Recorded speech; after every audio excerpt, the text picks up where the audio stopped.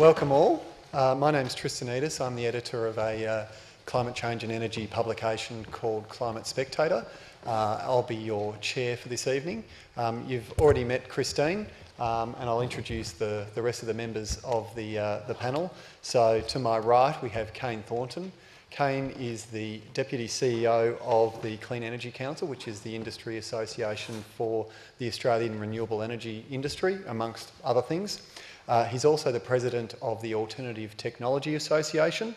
He might want to explain what that means, but they are a long-standing group of people who have been driving, I suppose, energy efficiency and renewable energy in this country. And he has also worked at Hydro Tasmania, Austrade and IBM. Then we have Tony Wood. Tony Wood is the Program Director of the Grattan Institute's Energy Research Program and also the Program Director of the Clean Energy Program with former President Bill Clinton's foundation.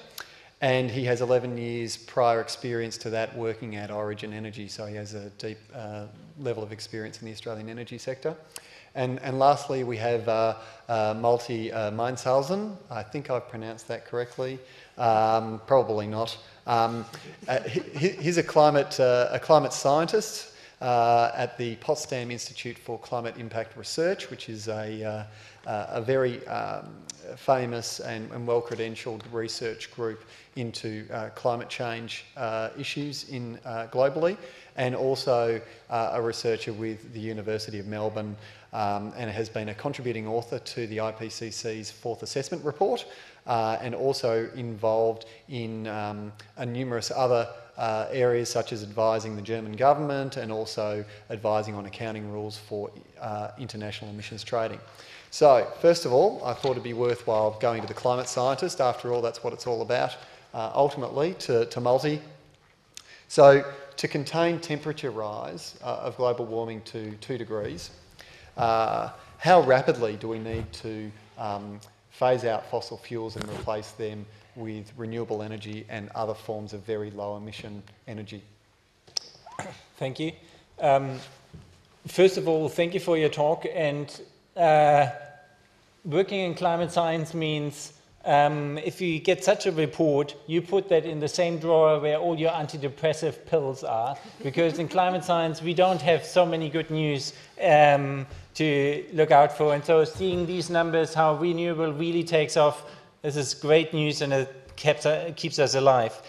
For the 2-degree target, this is what the international community signed up to. 2 degrees is by no means, as you know, a safe target. Just this week, our studies were showing again the coral reefs are facing long-term degradation even at levels of 1.5 degrees global warming unless miracles appear. So 2 degrees is not a safe target, but it's what the international community signed up to, and it will prevent much larger climate disasters that are as a surprise coming our way if we would crank up global temperatures even beyond that. For 2 degrees, there are a couple of milestones necessary in terms of global emissions. We have to peak before 2020. In just the next 10 years, we have to peak global emissions. Do we do that at the moment? Are we on track? Absolutely not. Can 2 degrees be still achieved? Absolutely yes. We have the scientific studies that show it's economically doable. We have the technologies for it. The big thing that from science we can't predict is there the political will?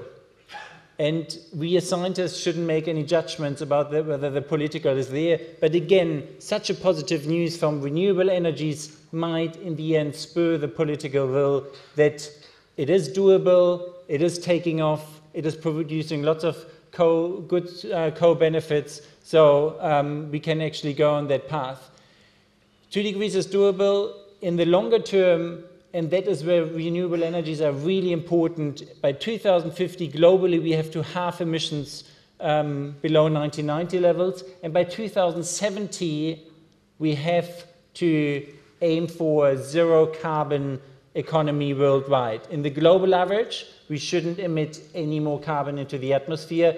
effectively after 2070, we should try to get back as much as possible out of the atmosphere again.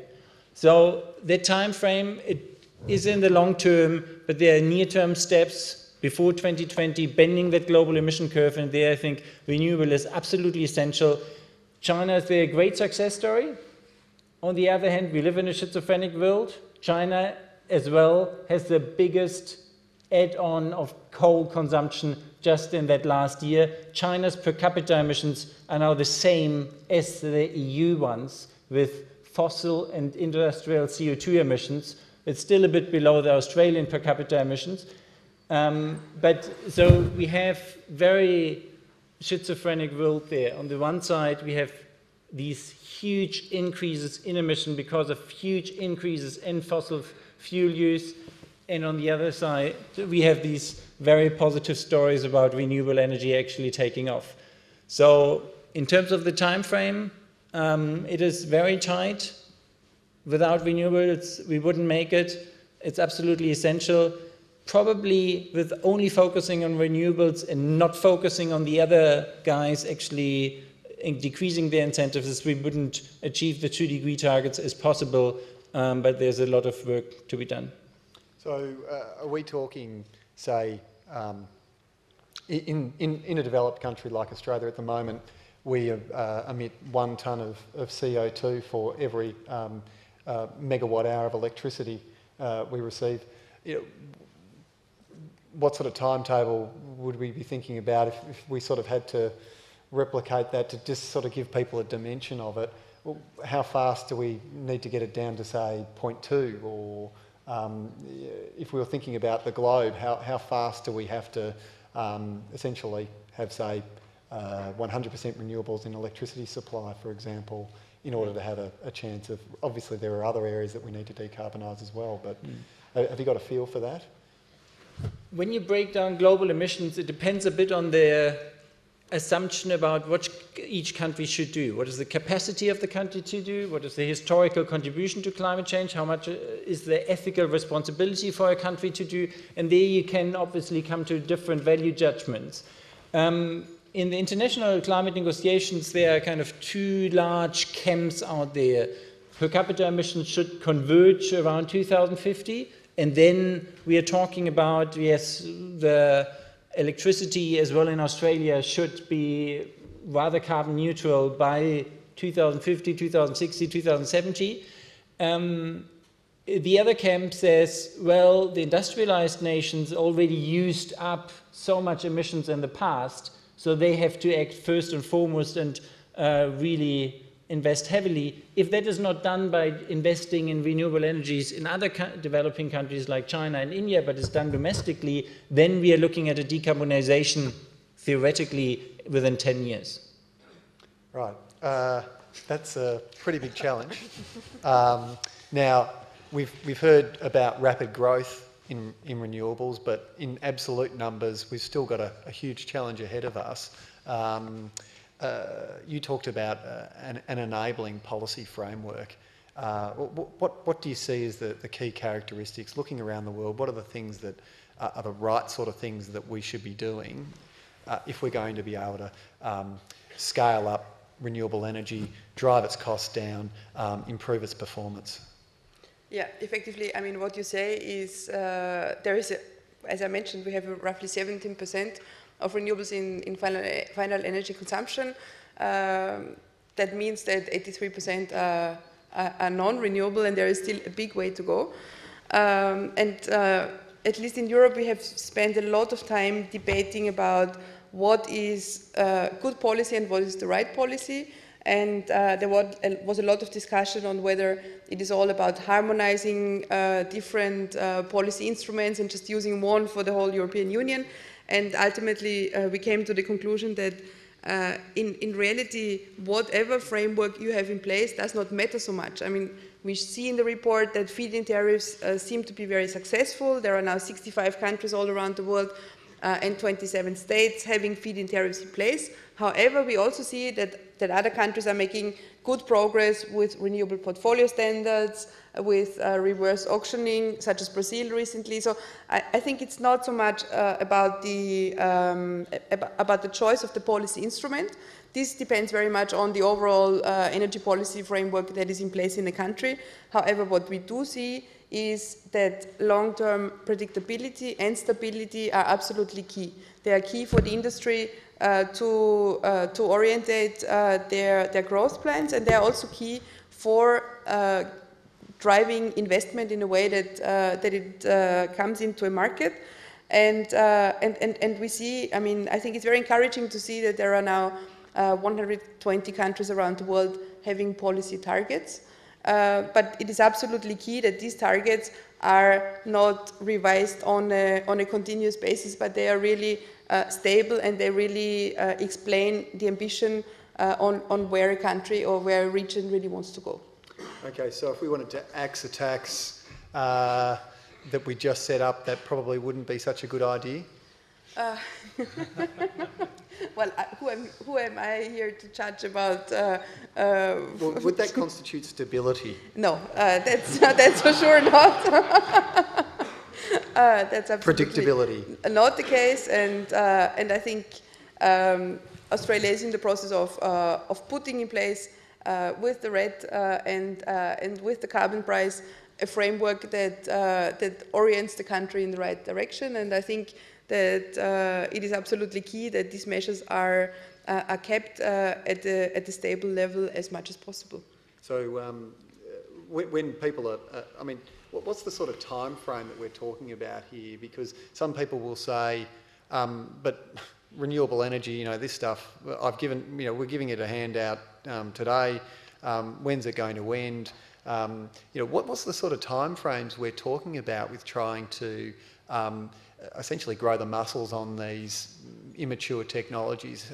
What sort of time frames should we be putting in place to see some kind of stability? What do they need in order to get themselves to a point where we should reasonably expect them to be able to compete against the older guys in the playground? Well, I think we have to bear in mind that our energy system is set up based on fossil fuels, and that there are the new entrants, the new players into the game that come in here to compete on a ground that is not absolutely fair. If I just cite some numbers of the International Energy Agency, in 2010 there were $409 billion spent on fossil fuel subsidies globally, and there were 66 billion spent on renewable support. And I think that puts things already in proportion. So we are not talking about the level playing field that today is really ready to show real prices and to have renewables compete to the fair level. We, however, also see that that there is a lot of talk that when you really upscale renewables, that clearly the need for support is going down, and we have seen several policy frameworks, such as the German one, which is often the model that is referred to, where they have opted for feed-in tariffs, but where the design of the policy framework is evolving in a way that there is a certain digression introduced into the tariffs, and there is a perspective given that on a long term, in consultation and in coordination with the industry, this framework will effectively adapt and will reduce, because on the one hand to incorporate the cost reductions of the technology, and then on the other hand, of course, also to make the whole support system financially sound and viable. So is it about, a government will say, look, I'm going to give you support, I'll give it to you over say 10, 15 years, but that support will decline steadily over time. So if you don't improve and you don't get better and you don't get cheaper, then essentially you'll be weaned off. Well, I think they won't be weaned off, because the statistics already show that they're getting cheaper over time. And I don't know that there are many sectors that can effectively showcase such a steep price decline as we've seen, for example, for PV modules.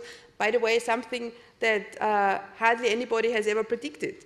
There was, I mean, on all the scenarios and all the forecasts from the IEA and from different other organizations, you would never see on the one hand such high shares of PV in 2011.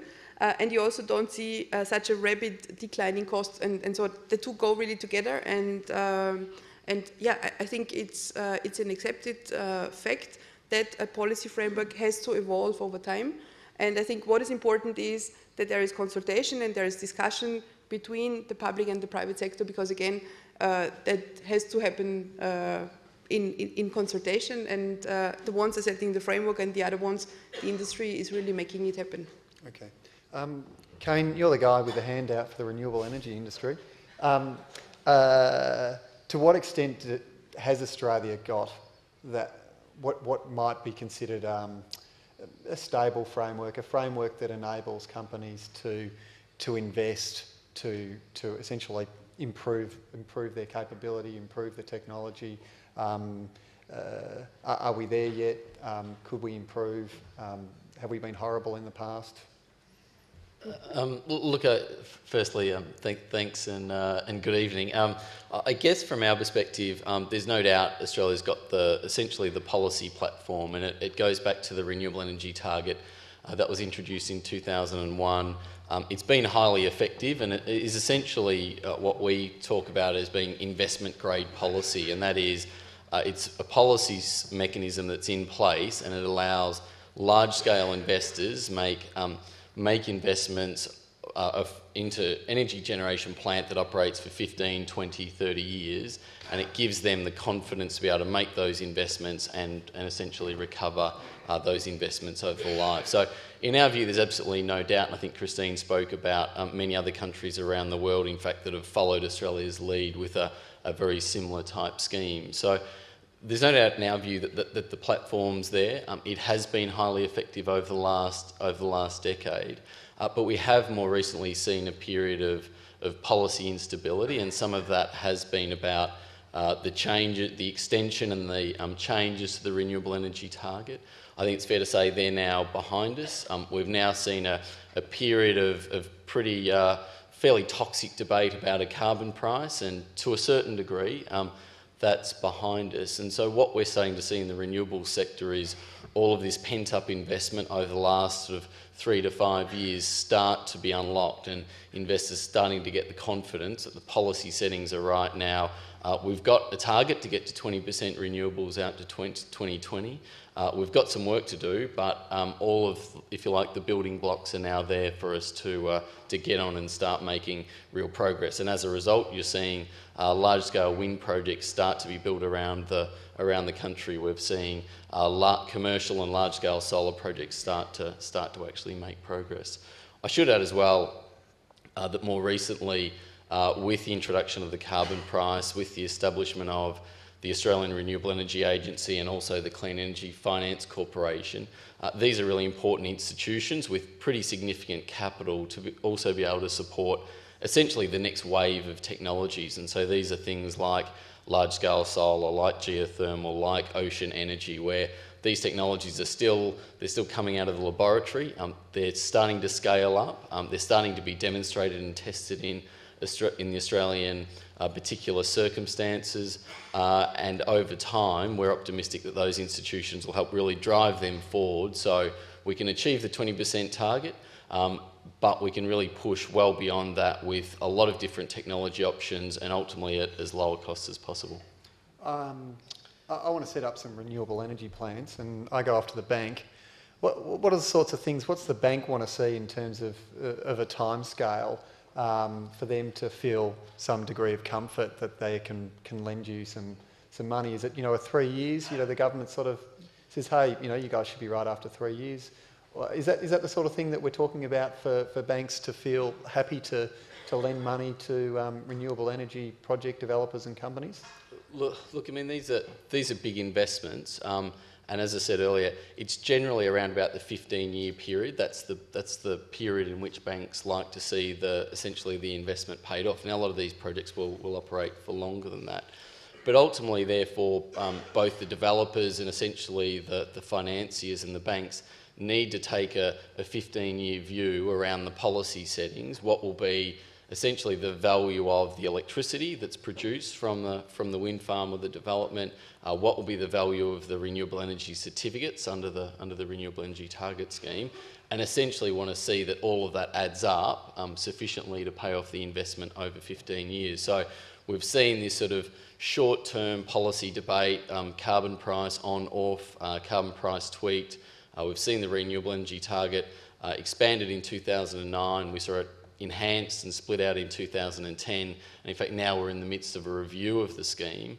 All of that over, say, 3 or 4 year period of time, when again, these investors are looking over a 15-year period and trying to make sense of the policy settings and essentially have enough confidence to put large amounts of capital in place to make those investments happen. Okay. Tony, renewable energy isn't the only way that Australia or indeed the world can reduce their emissions, and it's probably not the cheapest one, certainly to reach the government's 2020 emissions reduction target. How on earth are we going to prioritise between all of these wealth of options that we've got and some which are more expensive but might be really important in the long term versus others that are cheap today but maybe aren't going to get us all the way that we need to go? I guess one of the questions that emerges when you look at the structure of the policies we've had to date, because they don't tend to do the sort of thing you've been talking about. From the 1st of July this year, Australia made a significant step in that we have now put a price on the emissions that we produce from the electricity we consume. And that by itself will do certain things, and it's starting to do certain things, and the sky hasn't fallen, and so we'll start to see that gradually make more of a difference over the short term. But to add a little bit to what Malte was saying before, and I would recommend to you might have a look at the World Energy Outlook under the IEA's current report, which is going to be updated towards the end of this year. And one number that really struck me quite bleakly was, or coldly, was that if you want to stay within the 2 degrees that Malte was talking about, to meet that, if from now on we build no new power stations that produce greenhouse gas emissions, no more cars, no more industrial processes, we're already 80% of the way there. If we don't stop by 2017, we're 100% of the way there. So in the words of the IEA, the door is closing, and that means that we've got to start moving things quite rapidly in the way that Tristan's maybe implying. It seems to me that one of the things that's changed with the emissions trading scheme introduction is the fundamental nature of where the complementary policy should be. So, for example, before that, the renewable energy target did deliver and has delivered quite significant greenhouse gas abatement at moderate cost, and you could debate how much abatement and how much cost, and lots of people are today debating that point. But what we're now seeing is a situation in which the renewable energy target effectively has become industry policy. And industry's policy always brings out winners and losers.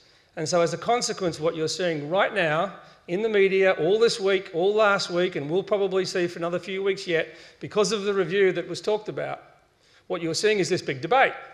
Because people are saying, wait a second, this renewable energy target isn't delivering low-cost abatement anymore. The ETS will do that.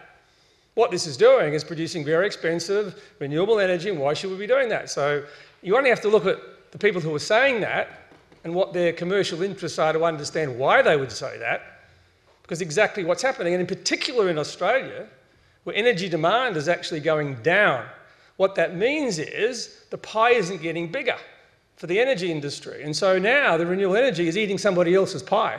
Those people don't like it, and they're screaming very loudly. And you only have to see what was reported in the way people describe their response to the Renewable Energy Target Review and what they're calling for, either the abolition or the scaling back, or whatever you might want to say. So that's the context in which this whole debate's taking place.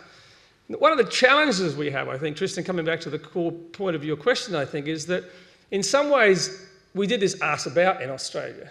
If we'd put in place our core climate change policy, and you can debate whether it's strong enough, because I don't think it is, but if we put that in place first, then you should truly have complementary policies that address the market failures and look to bring forward the technologies that are going to ultimately be lowest cost in the long term. And the one criticism that I'd have of the RET, the Renewable Energy Target, is it doesn't do that. What it does, as does the ETS, it delivers what's cheapest today. It's been very effective, as I said before, in delivering quite a bit of wind and some solar, as Kane mentioned. But what it hasn't done, and ETS doesn't do either, by the way, is bring forward technologies that could ultimately be lower cost in the future. And I think that's where the policy should be focusing, because I think in the short term, in Australia and elsewhere, as people become more concerned about energy prices, in some parts of the world, thankfully not here, more concerned about energy security, those two will dominate the debate. And I think renewable energy actually is heading into some pretty severe stormy weather. And I think that's going to be some big challenges globally for renewable energy. And as the IEA said, at the moment, the future of the renewable energy industry is in the hands of government policy, and I think the winds are going the other way, personally. Mm-hmm. Yep. On that negative note, let's go to questions from the floor. Okay, so we've got some roving mics. So if you can just put your hand up so that the people with the mics can see you.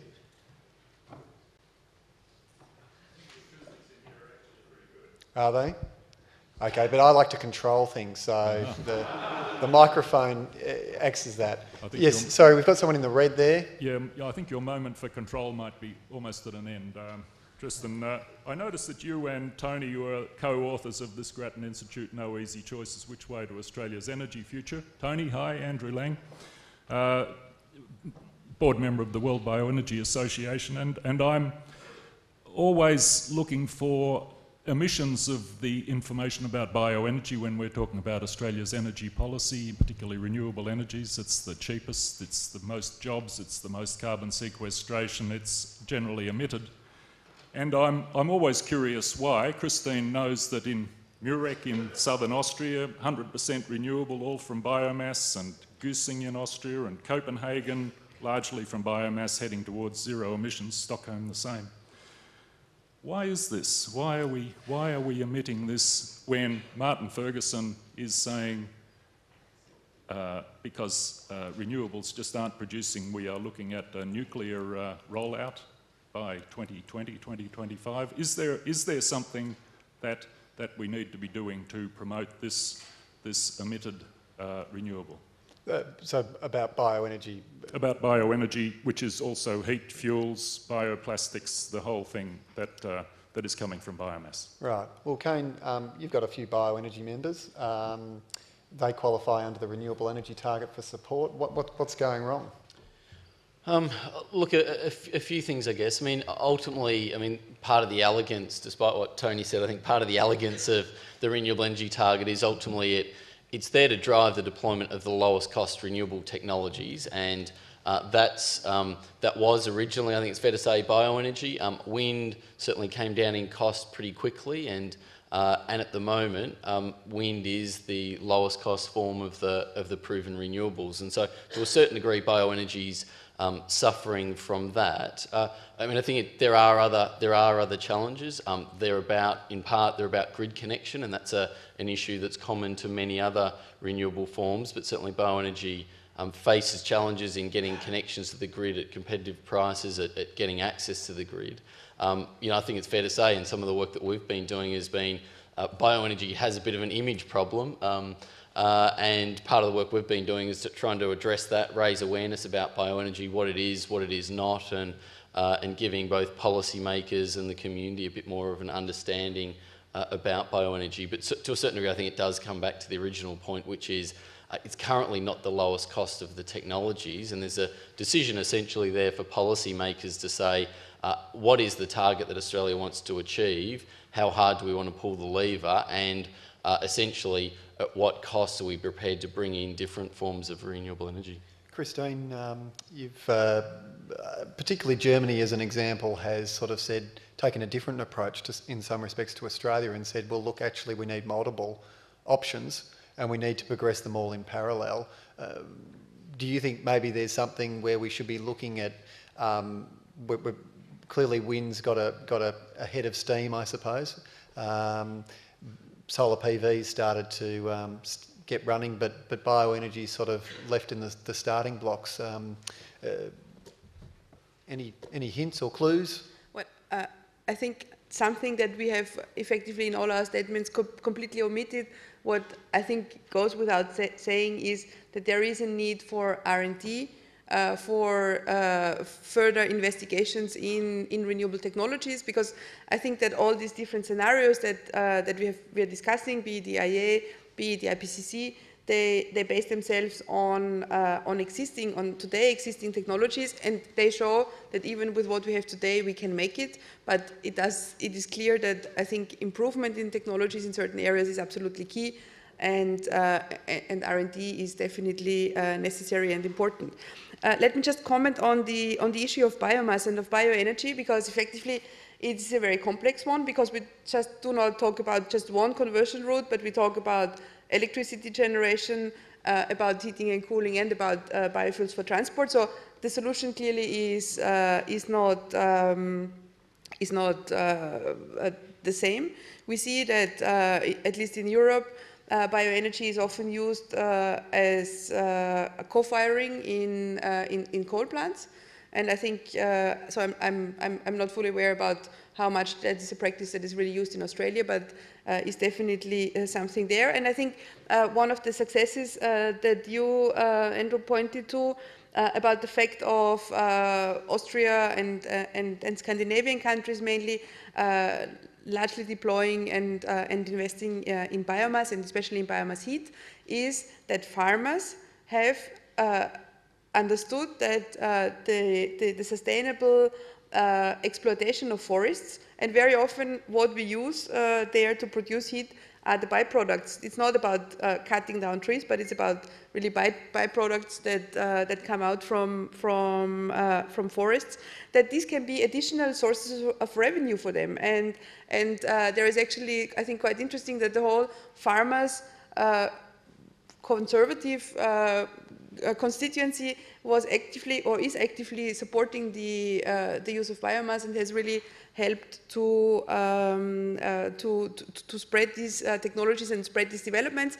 And the Scandinavian countries, Germany, Austria, they have lots of SMEs. And they have lots of companies that are specialized in there, and so there is a whole also market pool that was established there.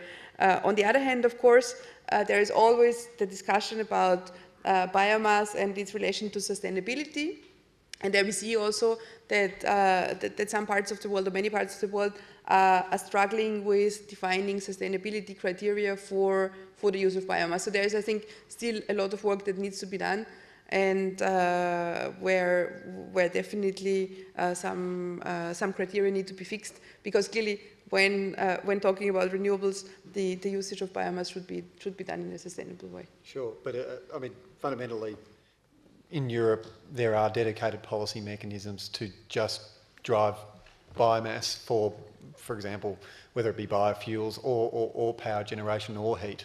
Absolutely. So the way it works in the European Union is that we have this mandatory target, the binding target of at least 20% renewable energy from final energy consumption by 2020. And this target is then broken down into national targets. So each of the 27 European countries have agreed to a certain share of renewables by 2020. That ranges from 10% in Malta to 50% in Sweden.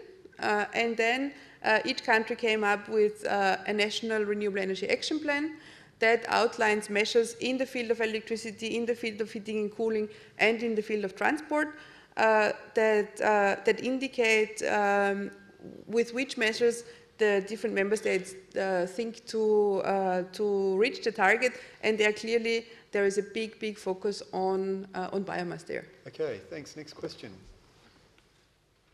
Have we got a microphone to someone at the moment? Okay. Ta. Thank you. My question is related to wind power, wind energy. It seems that a lot of countries are installing more and more wind energy sources. Australia has enough wind to establish that source here as well. What is the situation in Europe compared to Australia? are the people in Europe complaining that they are getting sick? Or is it something peculiar to Victorians or Australians, which will limit our capacity to install wind power? Christine. Okay. Yeah, I have heard that apparently wind turbines are particularly hostile here in Australia. I've heard this argument several times. In our part of the world, it's not so much the health concern. There are some, in some countries, there are effectively some discussions going on noise. And there were some of the consumer groups forming against wind in some countries, so that there was some resistance. I don't think up to the same level of what you seem to get here. But clearly, what we also see that many countries have overcome this by developing community wind farm projects, because it's very interesting that from the moment when a community or when consumer groups are involved in the development of wind parks, suddenly they are not dangerous to the health anymore, and they don't produce so much noise, because they actually bring in revenue for the community, and then suddenly they become quite interesting. So there are a series of models out there that show how that apparent or obvious or not obvious risk can effectively easily be overcome. Okay, thank you. Yes, just here. Hi guys, my name's Gregoria. I've actually worked in both the public and the private sector with respect to renewables. And I think it's probably fair to say that the approvals process, particularly in Victoria, can be quite cumbersome. And it's probably because it's been mostly focused on wind. I've got two questions. The first one is, do you think that the current controls in the development approval process can be changed to streamline these projects, given that they do cost a lot of money and banks aren't willing to wait that long? And secondly, do you have any ideas as to what, in your views, you think that might be? I'm sure Kane's brimming with ideas on this one. Thanks, Tristan. Look, I mean, I think the short of it is, in this case, as we develop more wind farms, we get a better understanding about their impacts, about the concerns of local communities, about the planning regime in each jurisdiction around Australia, and the extent to which it facilitates the pretty quick deployment of these projects. So I think we've been on a bit of a learning curve right around the country, and I think there's examples of where states have refined their planning regimes, and I think South Australia is probably an example where its planning regime is pretty supportive for wind technology. There's no coincidence that South Australia currently sees about 50% of the country's wind farms, and so they've got more experience. They've developed their planning regime to essentially, I think, recognise the challenges and the real issues that need to be dealt with, but equally to move through those as quickly and practically as possible. That's a good example. There's not so good examples elsewhere around the country. I'll leave it at that. Can we just get a question up the back there? So just put your hands up, but can we get a mic to preferably someone up there who's waiting for a question? Hi, this is a question mainly for Christine. I'm assuming you may have picked up here while you've been in Australia that it's not as strong an environment for renewables as other countries. And we're going through some arguments around renewable policy and climate policy that I think especially Europe probably would have gone through a number of years ago. Can you comment on why it's different in Europe, in particular from whether the strength or level of interaction from, I guess, governments, the level of bipartisan support, industry, the amount of industry support from, or I guess industry opposition from the old industries, and also the wider community and not-for-profit organisations? Well, effectively, I think we have to look into the driving factors for renewables policy, and those are very different from one place to the other. It's always referred to as the triangle of renewables policy. What are the drivers? It can be energy security, it can be environmental concerns, and it is industrial policy. I mean, I guess that there is an inherent difference when it comes to energy security between Australia and the European Union. I mean, clearly we are not blessed with so many resources as you are here, and the start of renewables promotion was clearly environmental concerns and was energy security concerns, and we see that more and more countries, they really go towards the promotion of renewables out of industrial concerns, because politicians are, and I guess that's the same in all parts of the world, are very sensitive to being re-elected. And if they manage to create jobs, then that gives them quite a good score among voters. But what we also see, we see an increasing trend for people wanting to have a sustainable energy supply. And I often refer to in these debates to the statement and the announcement of Germany to phase out nuclear after the Fukushima accident last year. This is not something that was born in the head of Mrs. Merkel. Let's be very clear. She's a nuclear physicist. So I don't think that she was really keen on getting rid of nuclear, but it was clearly the population who said, stop, we don't want any more nuclear in this country. And that was at the basis, basically, for getting the energy transition going. And I think this is also something that also very interesting for me, that you have hardly heard in Australian news.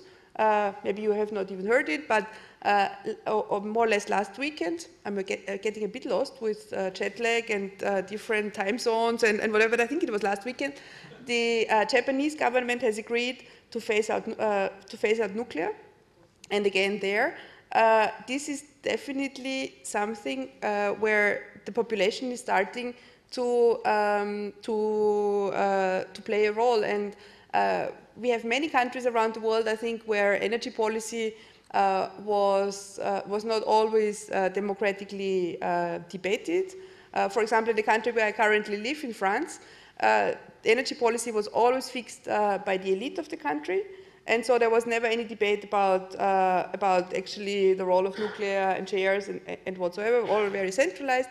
And out of a sudden, in the last presidential election campaign, the whole debate about energy choices was starting to be an issue, and the newly elected president of France, François Hollande, announced in the election campaign that he will reduce the share from electricity from nuclear from 75 to 50% by 2025. There is what that means in terms of terawatt hours for the country is quite huge, and so I think that just shows that that the population and the impact of the population on choices of the future should not be underestimated, especially in democracies such as ours. I need to do something I don't normally do, and that is defend the Australian policy framework. We actually have now got bipartisan support to reduce our greenhouse gas emissions by 2020 by 5% below the 2000 level, unconditionally, and conditionally if the rest of the world continues to make any sort of progress, by 15%. We've got an emissions trading scheme in place, which is probably one of the most extensive in the world, even though it might be somewhat modest, and we have a 20% renewable target, which, by the way, looks like it's going to be more like a 25-something%, who knows what the forecast is, of renewable energy by 2020. So, I mean, I wouldn't agree that, by the way, that we haven't got a pretty good, robust policy outcome. I mean, some of these things are much more recent, you know, particularly around the emissions trading scheme, and we certainly don't have the same degree of bipartisan support for some of these policy elements that you see in some parts of Europe. And the other thing that's very important to this, and the other mega trend that I don't know that was brought up before in Christine's presentation, is gas. And gas around the world is a big deal in terms of the energy mix. So, for example, in the US last year, even though there was significant growth in renewables, there was much more growth in gas. And that's going to have a big impact, not only on emissions, but also on renewables, I think. Yep. Can we go for another question? Yes, just here. Thanks very much. Roger Dargaville from University of Melbourne. Question for Christine. When you get to very high penetrations of renewables, you run into a problem that you can't control the dispatch of especially wind and solar. What steps are being taken in Europe, or what mechanisms are being planned to be able to deal with the variability in renewables, especially wind and solar? Yeah, effectively, that's absolutely correct. There are certain renewables that are variable.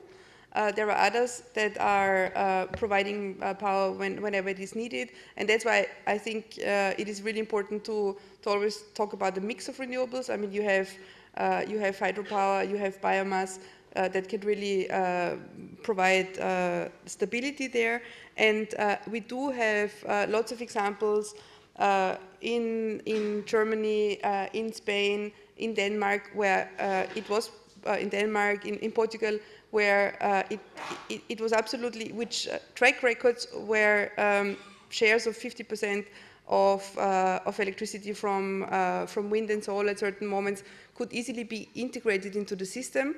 You need to of course, factor in load management, and of course, you need to adapt your grid and your system to high shares of variable renewables. I mean, the whole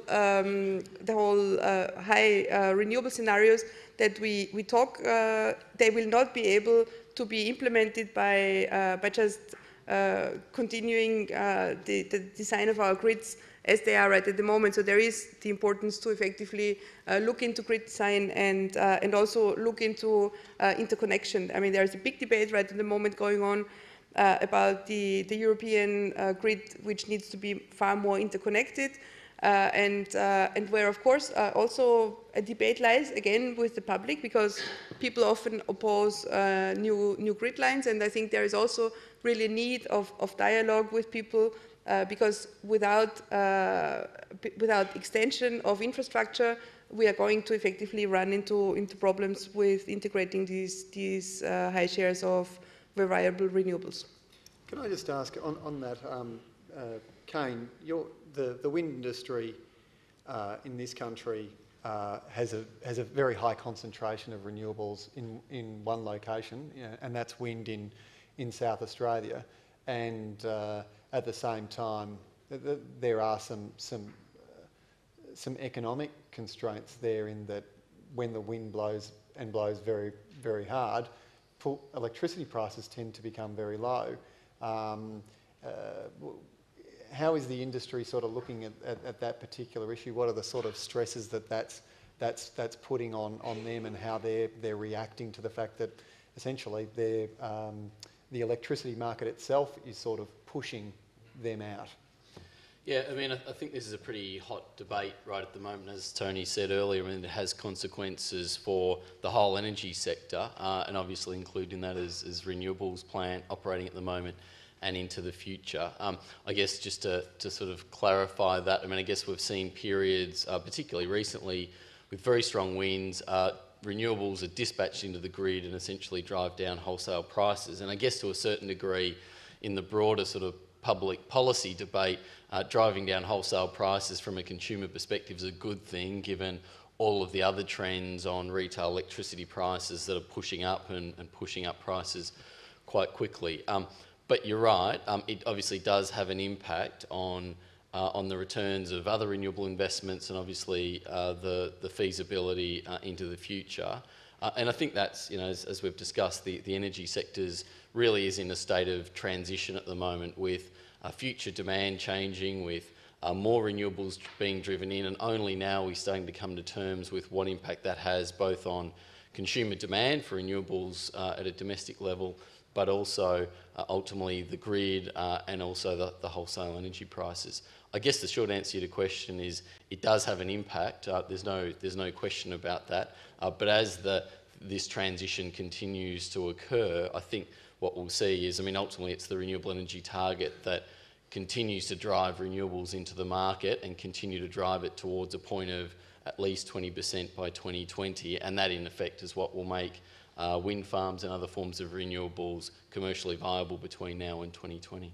But is there an issue with the need for us to perhaps put wind farms in other places? The wind might be great in South Australia, but can the grid really, maybe the grid can cope with more, but in the end the prices won't be very good for wanting to develop new projects anyway, that we need to either expand the grid, improve interconnections, or start developing projects in other locations. Yeah, I mean, at the end of the day, it's a balancing act, really. I mean, if you're looking to develop a wind project, you're looking for where's the resource the strongest, where is the grid essentially the strongest so you can get your energy to market, and essentially where is the greatest amount of demand, where's the greatest amount of strength in the within the energy market in that region. And it's a complicated sort of matrix, if you like, of those three factors. And you're right, as wholesale prices move in one region,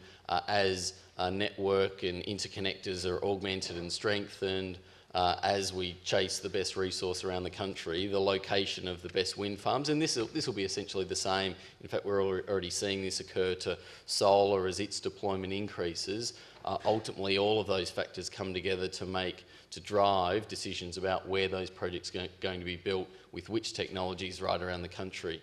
I guess we see a future where there is an assortment of different renewable technologies put into different parts of the electricity grid, representing strengths and weaknesses, representing different forms of intermittency, helping to balance the grid, and we see that already globally in different parts of Australia, and that way we can actually sustain much higher penetrations of renewable energy broadly and start to pretty quickly phase out some of our most carbon intensive forms of generation. I think we've got time for 2 more questions.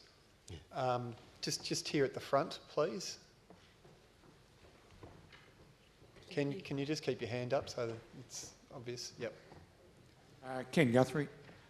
Look, a question probably for Tony or Kane.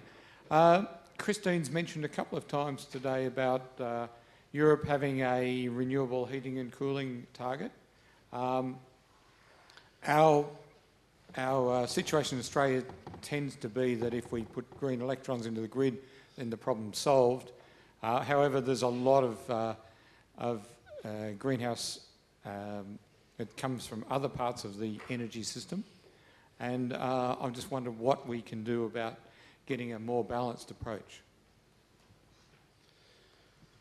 Tony? I think why don't I take one part of it, and the bit that I think there's clearly, and Kane referred to it a little bit earlier in terms of the grid, there are some serious challenges in relation to as we move away from what we've been used to in the past.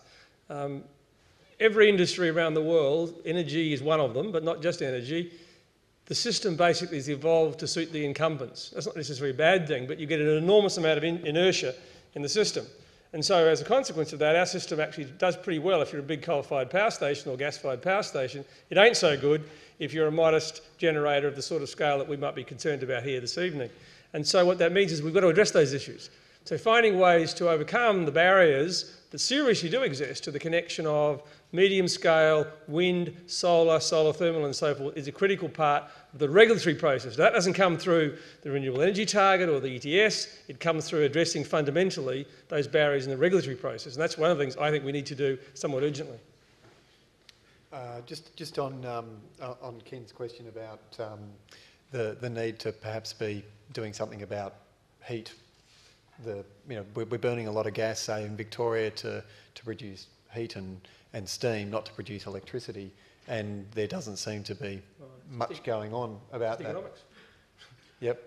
I mean, I think from my perspective, if you look at it at least at a domestic level, I mean, I think Tony covered some of the sort of commercial scale stuff, but at a domestic level, I mean, I think the reality is that people are now starting to come to terms and starting to be exposed to the fuller costs of supplying energy from traditional sources to their home. And I think we've seen this over the recent period, certainly in the uptake of solar PV, and I think increasingly into the future, things like solar hot water, where people are starting to seriously look at those full costs and consider the alternatives, consider how they can generate their own electricity, how they can more efficiently heat water, and avoid the higher retail electricity price in the future. But I think Tony's right. There's a lot of structural regulatory reform that needs to go with that. Okay, one more question, just over here, please.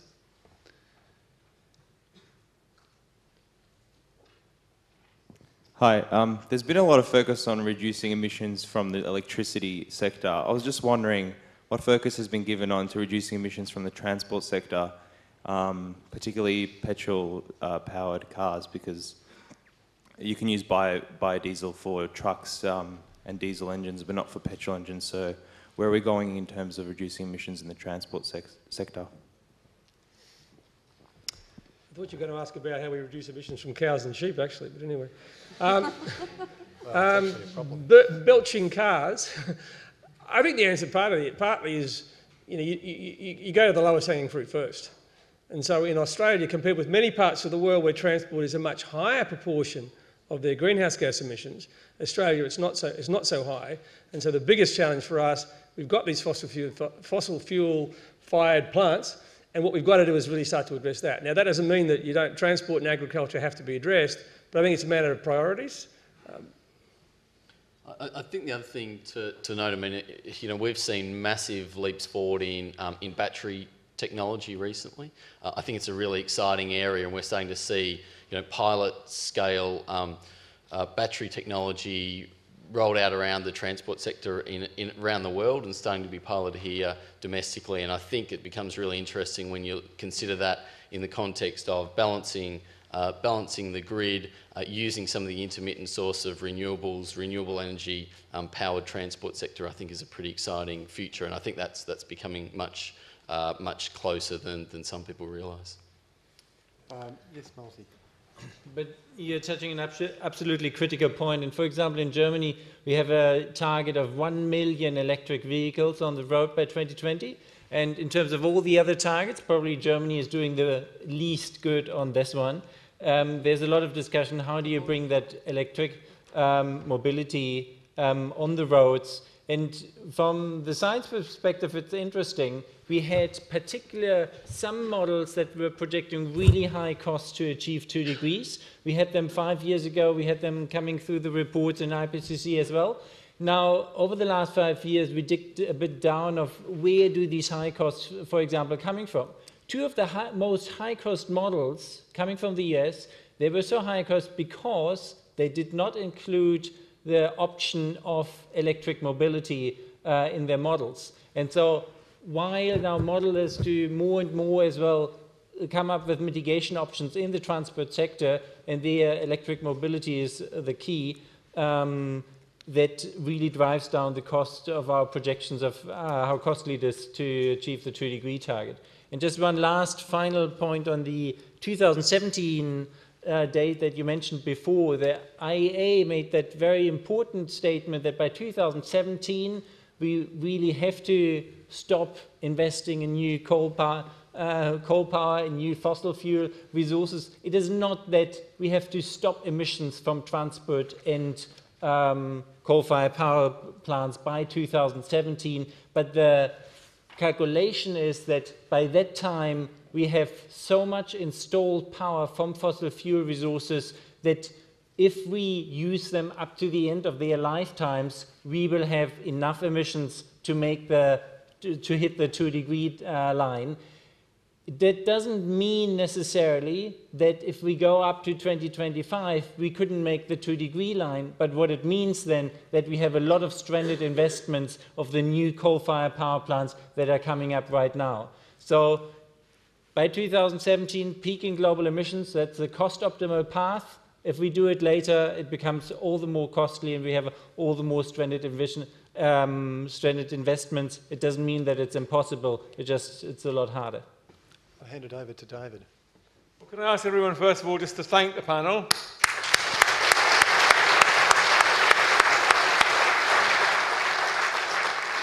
But could I just say, by way of a conclusion, we've clearly had a fascinating discussion, debate, wide range of points this evening.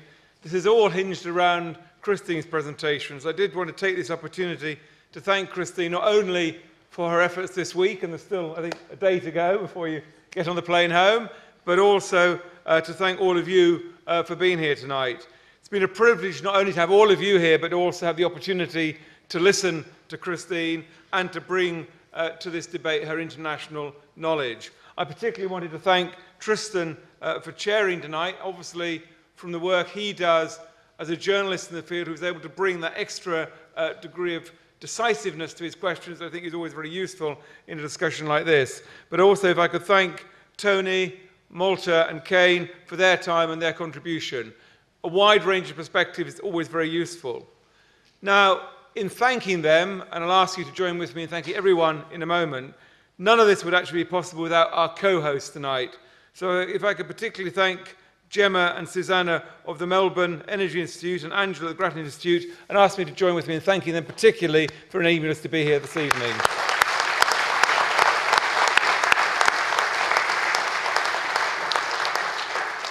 For those of you who don't know, you can get a recorded version of tonight's session on not only the CEC's website, but also the MEI and the Grattan websites.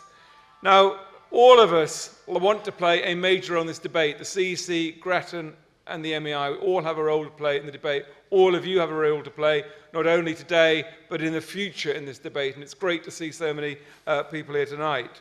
I did, though, particularly want to thank this opportunity to particularly thank my colleague Kate Greer, who's organised the visit here, quietly sitting at the front there, but to thank Kate in particular on behalf of us all for bringing together this visit over this week.